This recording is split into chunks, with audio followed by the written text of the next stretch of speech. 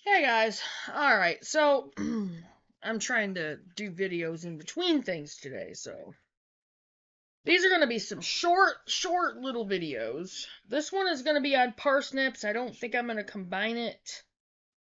No, never mind, I will do it on parsnips and peas, because it's really short. I have bacon on the stove, I have to cook some pork steaks so Chloe has something to eat later. My coffee. I literally just made my breakfast. It's almost 12:40. It's been one of those mornings. Alright, so I'm gonna just get right into this. Alright, so parsnips. Plant parsnips in early spring at about the same time as peas and radishes. Like carrots, they require a deeply tilled, well-prepared soil, raked smooth of rocks and clods. They thrive in a soil rich in potassium and phosphorus, so work in a dusting of wood ashes. I'll have to remember that. See, I'm learning as I go, guys.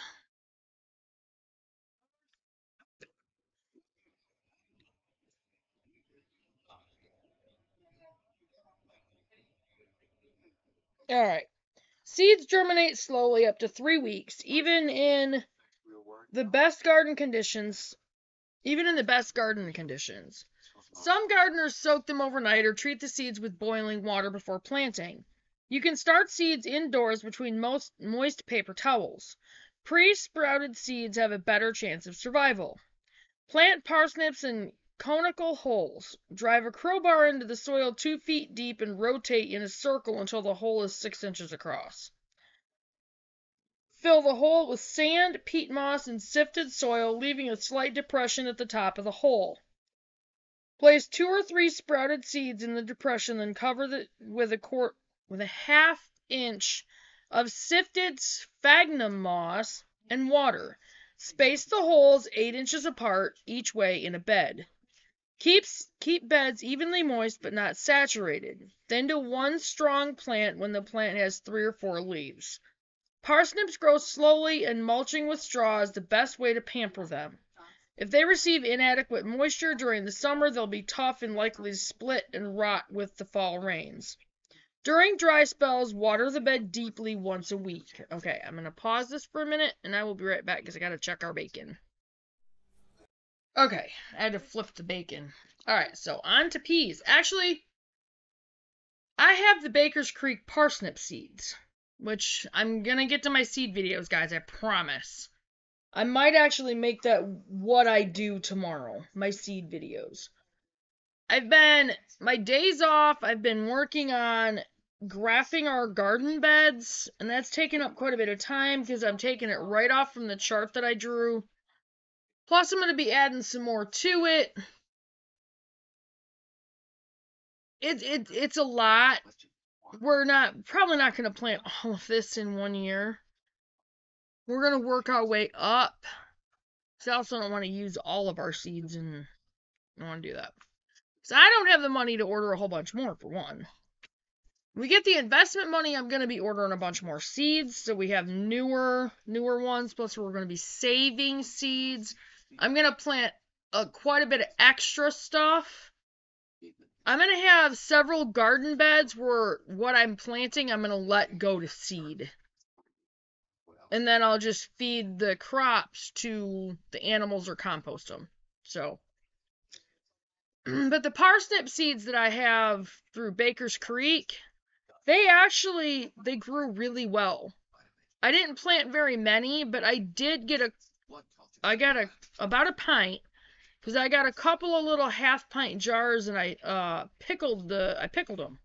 So, and I think this time around I'll go with the ferments. So I'm gonna have to start ordering that salt, because it's gonna take a lot, and I have none. So, but right now we're trying to work on getting more income coming in. Money is a big issue right now, but God will provide. He has been up to this point, and he will continue to do that. So, all right, on to peas. For an extended pea season, plant early, mid-season, and late varieties at the same time, as soon as the soil can be worked. These are cool weather plants that can withstand many freezes. In warm climates, plant peas in wide rows using a dwarf variety. Snow peas also do well in wide rows without fencing.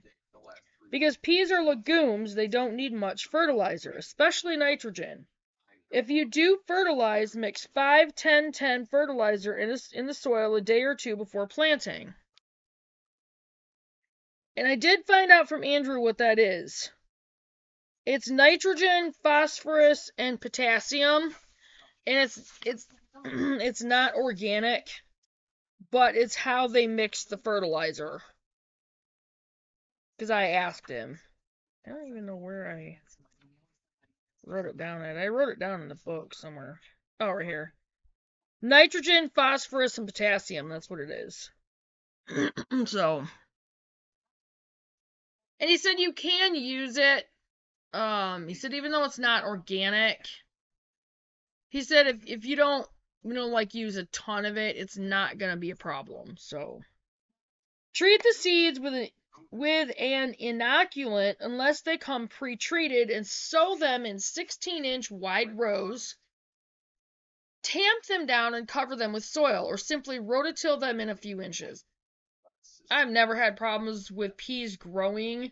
My square foot garden did really well. We got quite a lot of peas out of that, and I showed you guys some of that. I had 2 good years of peas growing really well in the square foot garden.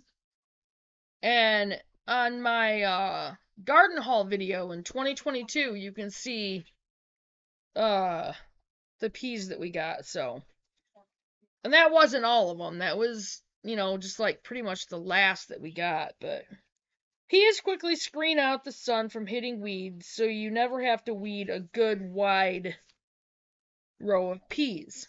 The shade also keeps the soil moist and cool. Peas don't need much staking. You can prop them with piles of hay or plant dwarf varieties that grow only to 15 to 18 inches. You can also stick twigs into the soil so peas can grow on them. Or use chicken wire fencing stretched on metal fence posts. You do want to try to fence your peas, because if they can grow up, you'll get a lot more out of them. Harvest any time after pods form. You can pick shell peas as soon as the pod is full. Waiting until it begins to bulge is not necessary. Alright, so that was it for the peas. And I'm going to go ahead and I'm going to get this one up there. And I will see you guys in a few minutes on the next video. I'm going to try to get a few videos out before I have to go to work today. I work 3 to 11 today, and I do have tomorrow off, so I'm going to be probably working on the seed videos tomorrow, and I'm going to try really hard to make sure they get uploaded. So, I will see you guys in the next video. See you in a few minutes. Bye, guys.